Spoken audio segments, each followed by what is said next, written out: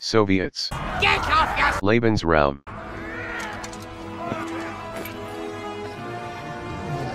That's plenty for the both of us. May the best Tank. win.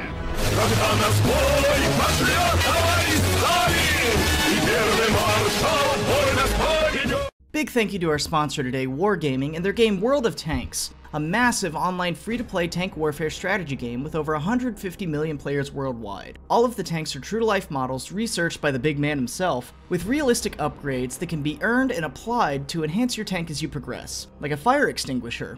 Don't go into a match without a fire extinguisher, unless you're some kind of crazy masochist, in which case you're probably playing Japanese tanks, to where I don't think a fire extinguisher will really make a difference and your fate's already sealed. Anyways, I digress.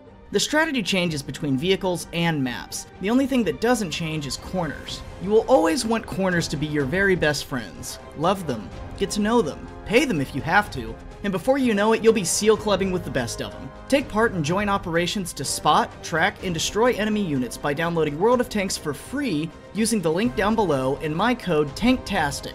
Never thought that was a word I'd say, but I like it. To unlock a free bonus T-127 Soviet tank, 500 gold, and 7 days of premium time. It's a good time and it helps out the channel. And I could use the help. Recently, my beautiful Nadia left me for an IS-2 named Chad, leaving me with the twins and an infant T-70. I'm spending a small fortune on oil pans alone. So sign up today and lob shells across the battlefield with the whole family. And don't forget to add TANKTASTIC to get your free T-127, that sweet, sweet gold, and that hot premium action. The beginning of the not-yet-Soviet experience with tanks began with the Russian Empire in World War I. Yep, that record is still broken. Shocker, right? A Russian move for motorization began a bit earlier, though, about 10 years before the start of the war, with a few vehicles, most notably the French Nakashidej Chiron armored cars, later adding some domestic designs here and there. Russia at this point, though, was not as industrialized as many other powers, and this lagging behind would give them trouble for a few decades, but we'll get back to that later. These pre-war motorization efforts, though, were very successful, even being well-liked and supported by the more traditional generals in the Tsar's army. As the war broke out, though, and through the duration of it, mechanization was never at the level that was hoped for. As tanks debuted mid to late war, Russia, like many of the powers, experimented with their own domestic designs, ranging from your basic World War I okay to bad to what the fuck is that, to out-of-the-box horrendous designs. Although even early on, you begin to see how differences in Russia's needs that are imposed by its terrain influence vehicle design, something that I think will be a theme going on, and something first highlighted, at least in my opinion, of the Tsar tank. What a twist! I've already done a video specifically on this, and I'll link it on screen, but the Tsar tank is the first of what will become many examples of a vehicle that makes absolutely no sense on the Western Front, but may have proven at least somewhat useful on the vast flat steppes of Russia if implemented. This is definitely a very out-there design, and its usefulness in general is questionable, but a high-position mobile machine gun nest able to move around with a good bit of ease on flat, frozen Russian earth does actually somewhat stand to reason. And keep this idea of specific Eastern needs in mind as we move along in the video. The first models of what you would picture as traditional World War I tanks showed up in the form of Lend-Lease to the White Army and tanks brought in by the invading foreign powers that made it to the Red Army as captures. The first Russian production tank was what a lot of other powers did post-World War I, basically a copy of the FT in the form of the T-18 or MS-1 light tank. After the end of the Russian Civil War and wars with Poland, industrialization began, and with this, so did more tank production. The use of foreign tanks by the interventionist forces made the Red Army feel it needed to be ready to fight these types of forces from across the globe, and made domestic tank forces a very important part in their view of future warfare to defend the Soviet Union. And this began with other foreign models being imported and copied with some changes by the Soviets expanding their arsenal, including the Vickers 6-tonner becoming the T-26, that itself had a lot of additional variants built, as well as the BT or Fast Tank series of vehicles that were based off an American design by J. Walter Christie, which I've also touched on in another video. The BTs were a somewhat strange but rather revolutionary design using the eventually very widely used suspension system that Christie came up with, along with a nicely sloped front and the ability to go ridiculous speeds both with and without tracks. The Soviets also experimented with some multi-turret designs, the T-28 and then also the T-35 heavy tank. The vehicles were paired with the emerging Soviet thinking of deep battle, spearheaded by a few Soviet commanders, most notably Tukhachevsky. and it was in the latter half of the decade that they could finally be put into the test. Soviet tank divisions at Nomonhan delivered a crushing victory to the Japanese, stopping the IJA's northern turn and keeping them out of Mongolia, after a less than promising performance in the Spanish Civil War in the years prior. Although their failure there was determined to be more because of Spanish usage than the vehicles themselves. Cracks began to show, though, in the Polish campaign, where coordination between different parts of the army was often poor, leading to unsupported tank attacks in certain points, and an overall very average performance from the Red Army. You've got to coordinate.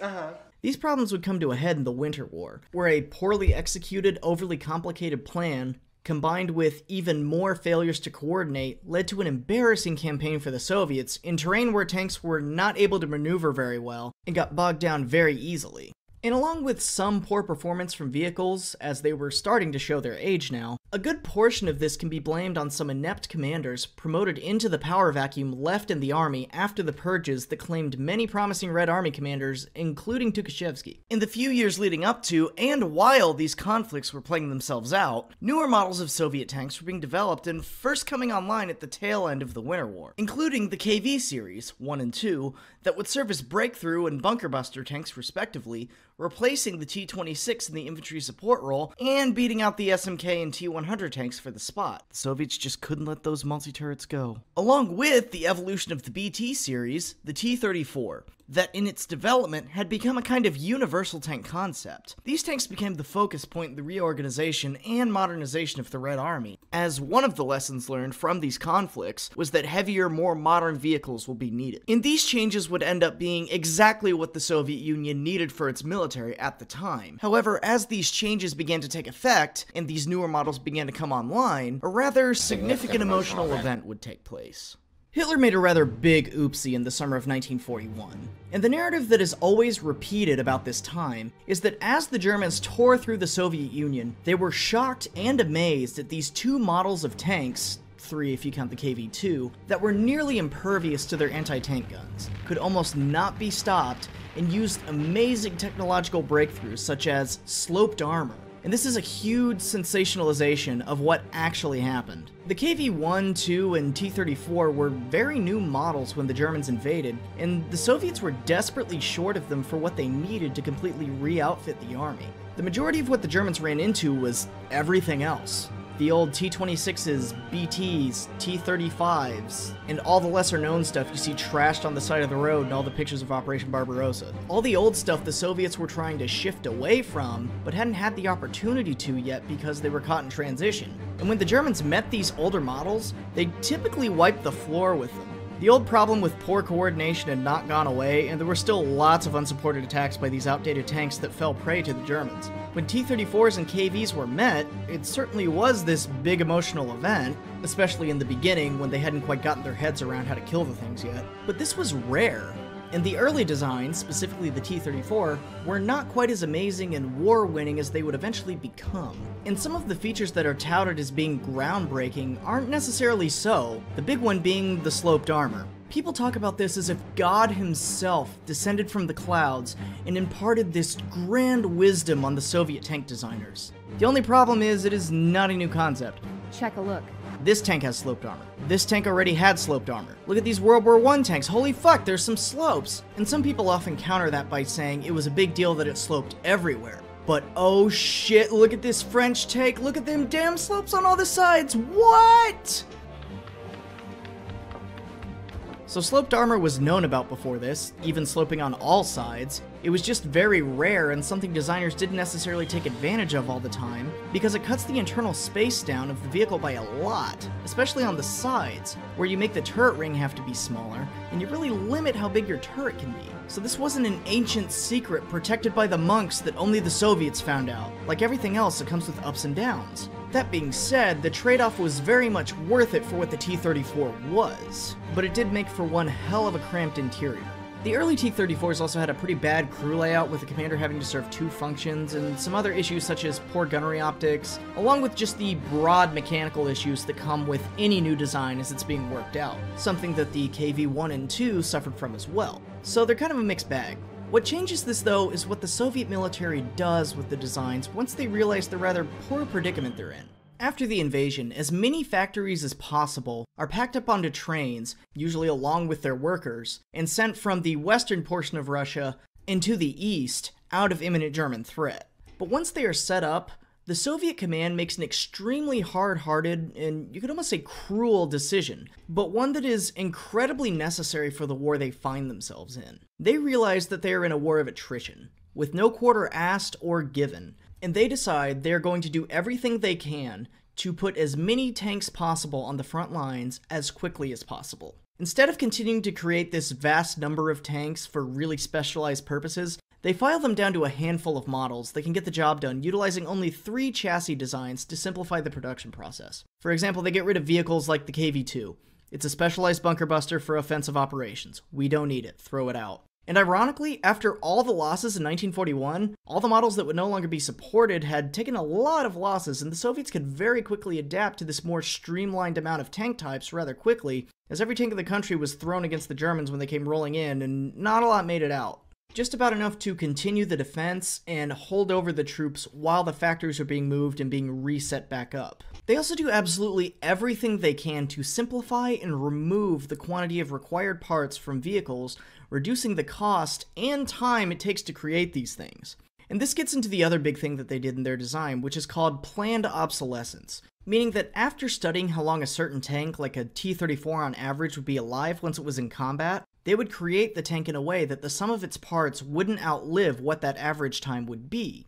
So you're not going to put any fantastic, never going to break, will always run no matter what the condition engine into a T-34 because it'll probably have been totaled in one way or another long before the engine runs out. And all the time and effort put into that engine to make it run so well would just be wasted time. And as kind of brutal as this decision is, it makes it to where the Soviets are producing tanks at ridiculous levels, that they are just completely overwhelming the Germans, who have decided to do the exact opposite and take these incredibly complex, well-built to run forever, retiree car-esque tanks into the field that are going to get destroyed just as fast as the Soviet vehicles are. It's an attritional war.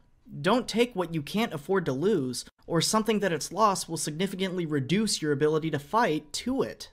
Because of this, T-34s and Soviet tanks in general from World War II really get a reputation of breaking down too easily and not being of any quality. And they definitely were crude, but this didn't really bother the Soviet tankers. And it's in big part to this huge cultural difference between the West and the East. In the West, quality means something that's going to run forever. And in the East, quality means more something that's easy to repair. Really embracing the fact that nothing's going to run forever. So instead of hoping that things will last for a really long time and dreading the day that things do break down on you, you expect the breakdowns. Spend 5 minutes on a fix, then you're on with your day. And the numbers of estimated repaired Soviet tanks are really a testament to this. So say T-34 breaks down 50 kilometers into an advance. You would dive in, swap a few interchangeable parts, and then you're off. And in the meantime, because there's so many of the things, the crew can probably just hop into another one and keep the division at full strength. Whereas a Panther kills its final drive 150 kilometers in, and you suddenly have a mechanic on suicide watch. So the Soviets take this idea, utterly dominate the production game, and take it home to Berlin. And along the way, are still developing new vehicles, as the big dick race for armor ratchets up. Countering the big cats with additional models derived from the KV-1, eventually becoming the IS and IS-2, and upgrading the T-34 with a bigger turret, giving it a more powerful gun and a much more effective crew layout, adding a 5th man. Ending the war debuting the boogeyman of the East, the IS-3. The heavy tank that scared the West for like 10 years, it's hilarious. With large amount of tanks being able to be in the field the whole war, just as they need to be in a war where all bets are off and everything can be lost. And although caught flat-footed and in transition at the invasion, the Red Army learns to use these vehicles with great proficiency, leaping through German lines in offensive after offensive from late 42 onward, ending the war with one of the premier armored forces around. And because of this, I would say that Soviet tanks are easily some of the best of the war, really for the exact reasons people say they're the worst. That they were crude, planned to break, and were made to have short lifespans. Because those made them perfectly adapted to the war they found themselves in, and allowed the factories to ignore bells and whistles and focus on what matters once you have a competent design in a large conflict. Numbers. There's probably an hour's worth of additional things I could go on about Soviet tanks, like the loss numbers and what they mean, Lend-Lease tanks and what overall effect and influence that had on the victory, or just more into designs and how they evolved over time. Or I could go into the Cold War and talk about how every Bush war ever has been sponsored exclusively by Soviet tanks. Live leak video means someone dies, so skip. But I think I'll leave it here. What do all of you think? Do you think this was a good way to fight the attritional war? Or do you think at the end of the day, it's a little too much willful sacrifice for the few for the many? And be sure to let your bias flags fly. I know I did. As I dictated this script in all the Soviet garb that was at my disposal, this would be fun. To my new mail-order bride Nadezhda, all while trying to recreate the pace and living of her old home as she adjusts to our very different world.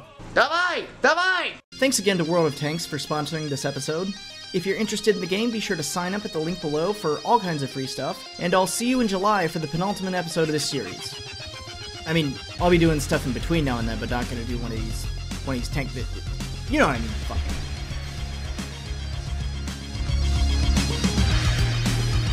I'm sure a lot of you have seen this image before on some sort of forum or news feed, and you might have wondered through these big claims being made where these numbers came from. And the answer is, frankly, very unreliable places. German tank ace kill numbers come from two main places: claims from the crews themselves in memoirs or field reports, or propaganda pieces from the time.